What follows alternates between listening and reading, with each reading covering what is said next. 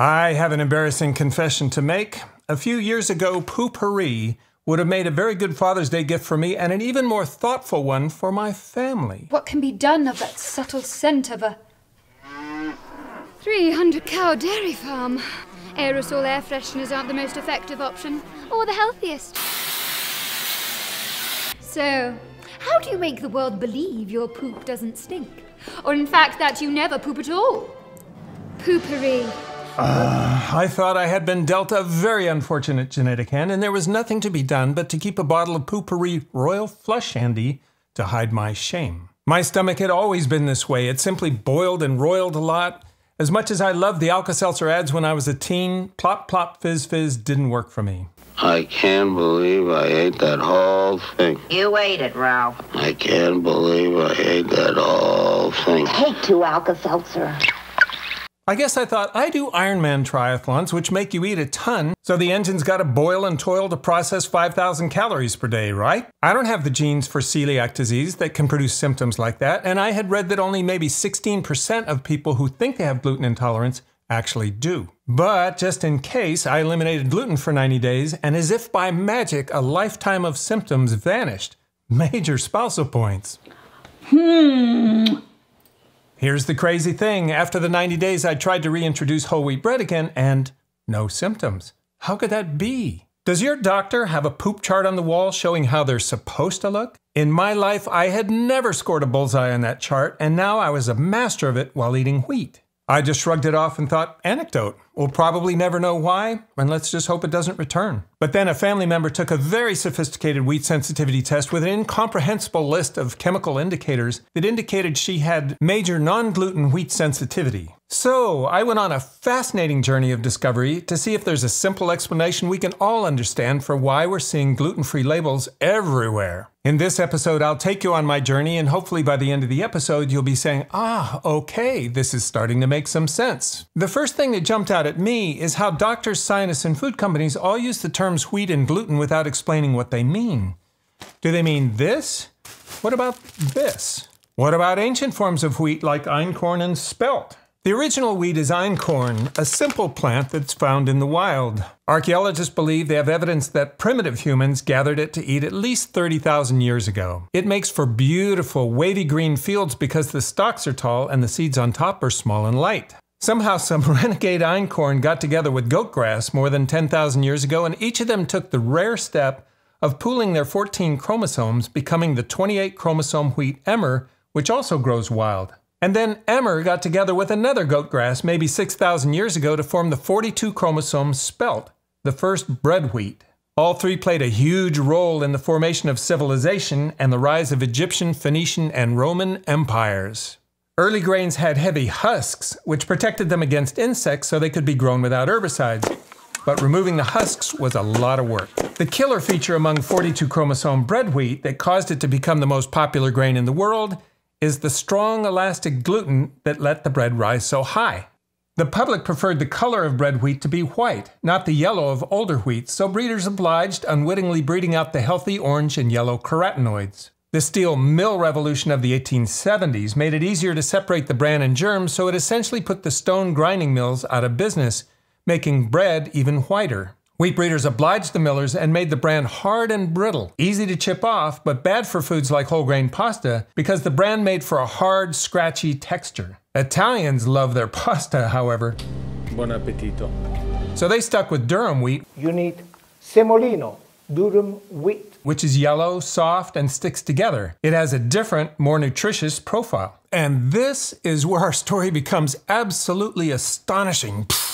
FDR and Harry Truman became very concerned about starving nations like Mexico, India, and Pakistan, so they helped convince the Rockefeller Foundation to fund a small plant research outpost in Mexico. They recruited an idealistic young plant scientist who left his cushy job at DuPont for an opportunity to help solve world hunger. He was influenced by the starvation he saw in American cities during the Depression. So he labored in obscurity for years in primitive conditions in Mexico, working in the fields for 12 hours a day to crossbreed wheat varieties to get resistance to disease and high yields. After years of fighting with his bosses and other plant breeders who thought his methods were crazy, his long-suffering saint of a wife, Margaret, drove out to the field where he was working with a coworker, got herself on the wrong side of a canal, and shouted across the field, "Norman, you've won the Nobel Prize!" And he shouted back and waved and went back to work until an Associated Press reporter paid some kids some pesos in town to tell him where Dr. Borlaug was. Dr. Borlaug went on to be awarded the Congressional Gold Medal, the Presidential Medal of Freedom, 50 honorary doctorates, and the highest civilian honors you can receive from countries like Mexico, Pakistan, and India. There's a statue of him in the Capitol Rotunda. He's considered the father of the Green Revolution, who may have saved as many as 2 billion people from starvation.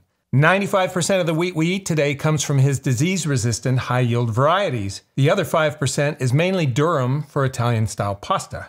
I laugh when I think of all the research methods that Norman used to make so many breakthroughs with his wheat. Wheat is self-pollinating, so it takes a lot of dexterity with tweezers to figure out how to cross-pollinate different varieties of wheat. So he recruited what must have been future Rubik's Cube stars from nearby towns and paid them some pesos to work the tweezers. He was already paying some of them to chase birds from the fields, and this way they could earn enough money to go to school, and he could speed up his plant breeding revolution. I found a book written by one of his colleagues, Noel Wiedmeyer, that was so fascinating, I blew off a whole night's sleep to read it. Norman had a long list of criteria for his best varieties, the first of which was disease resistance. Unfortunately, disease resistance is usually orthogonal to nutritional content, unless, of course, you can achieve it by mechanical means like a heavy husk.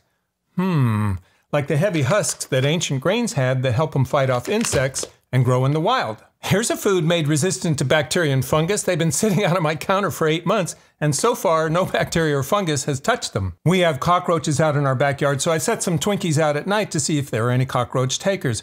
I apologize in advance for my poor cockroach language skills, but I think this is what their leader told me. "Yeah, what do you think? We're stupid or something? We're not touching that cockroach poison.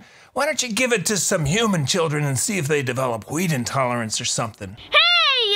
But say, why don't you spread a few of them einkorn kernels out in the backyard? Delicious. So the next criteria for Norman was yield, and he famously figured out that he could grow big heads of wheat on dwarf stalks, and the heads could be heavy and still not break the stalks. And he bred varieties that could tolerate heavy doses of nitrogen to grow big berries, and that was a bonanza for the big chemical companies who had every incentive to promote his wheat. And he had to please the bakers who wanted strong gluten to make the bread raise high, and the millers who wanted easy-to-mill wheat. Nutrition wasn't something he could test for or think about, and he was a strong believer in chemicals like DDT. So armed with that context around wheat, I was eager to hear what doctors say who recommend gluten-free diets. There's Dr. Davis, who wrote Wheat Belly. No wheat, no grains, especially modern wheat, modern high-yield semi-dwarf wheat created in the laboratory. Dr. Perlmutter, who sometimes appears in vegan conferences.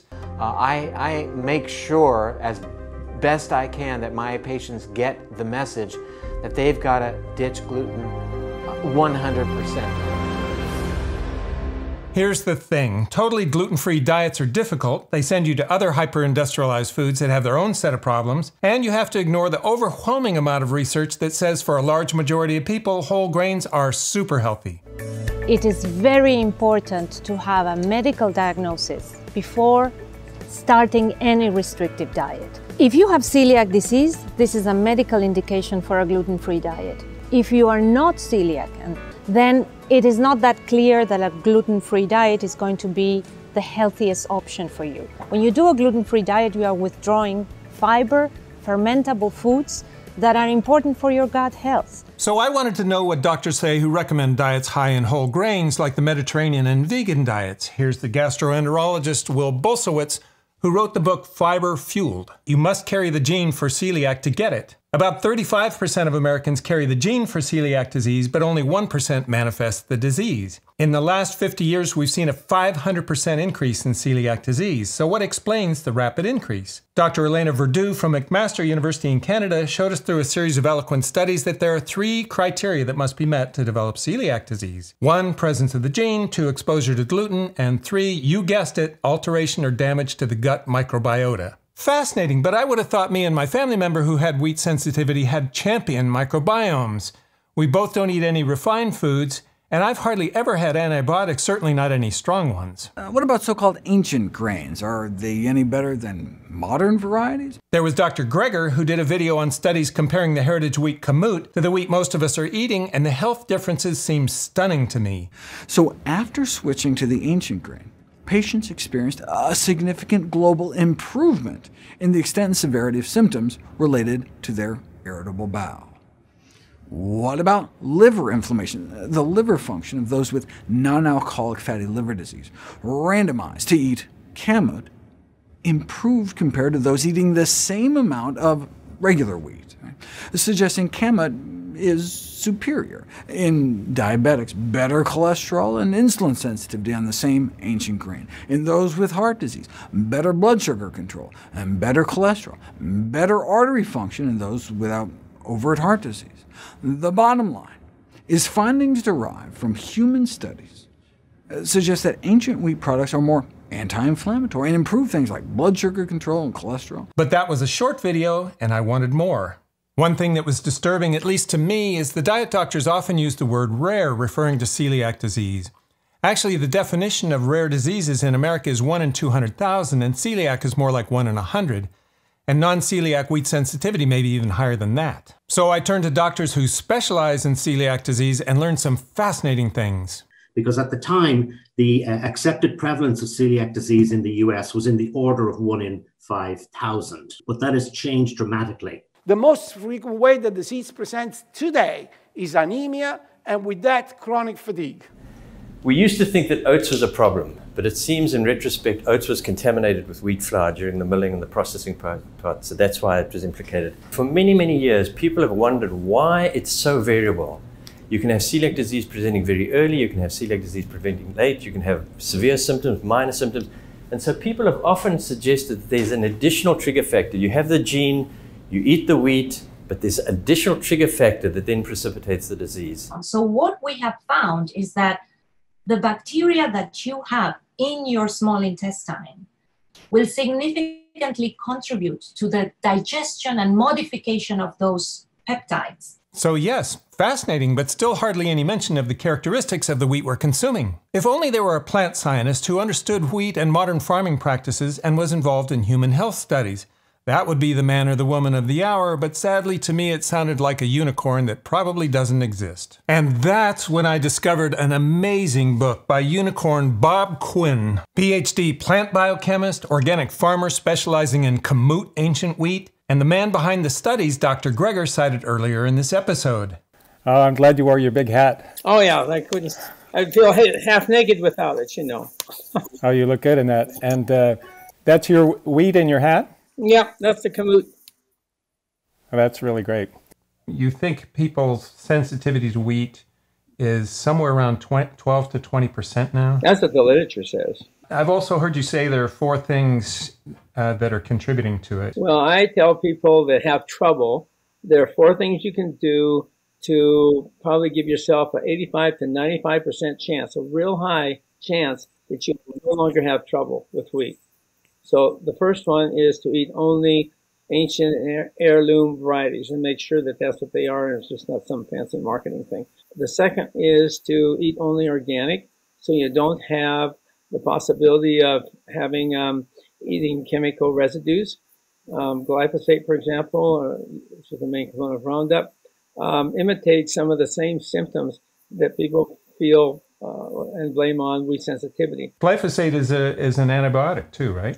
It is, and that's how it works. The third thing is eat whole grain. And the fourth thing I'd say to people is to eat sourdough.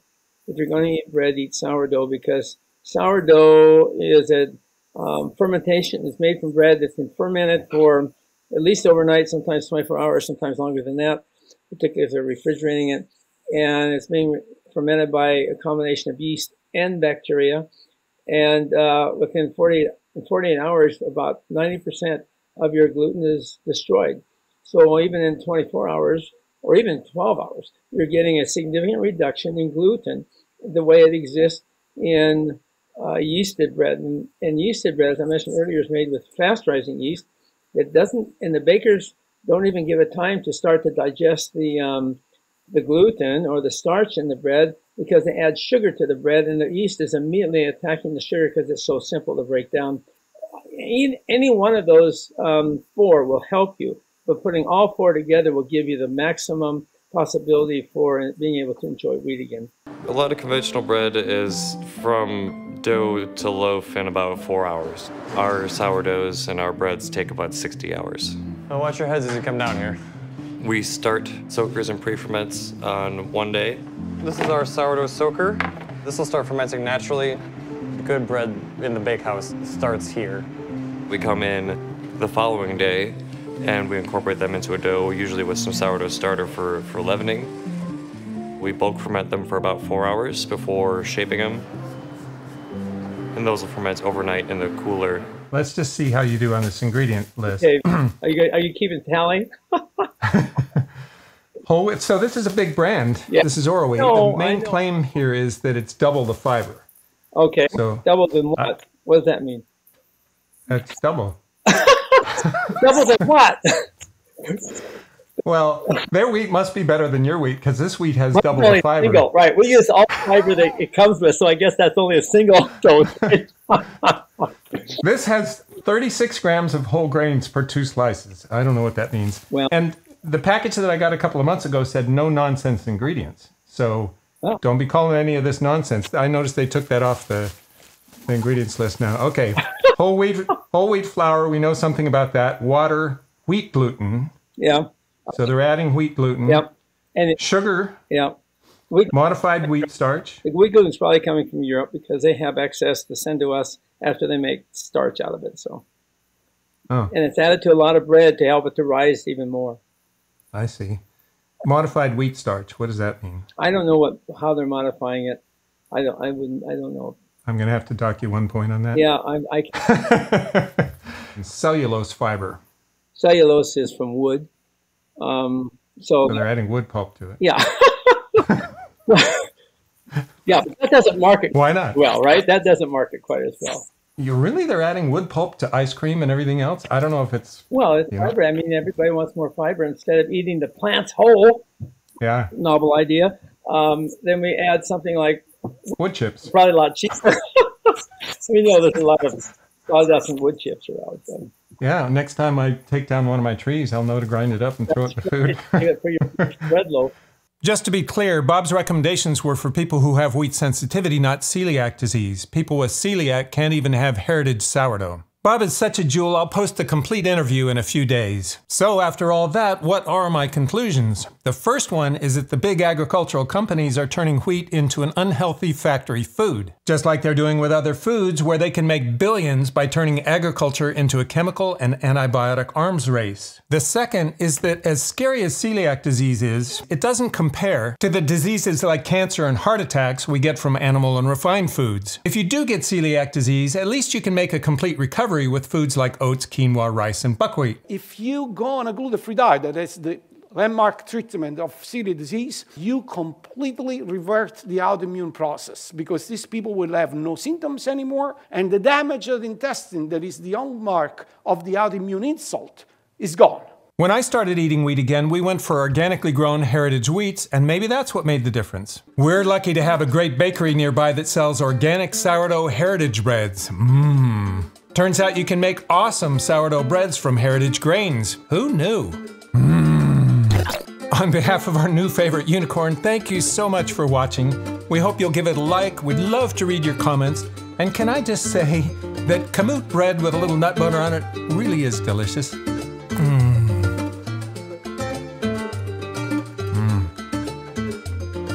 Oh yeah.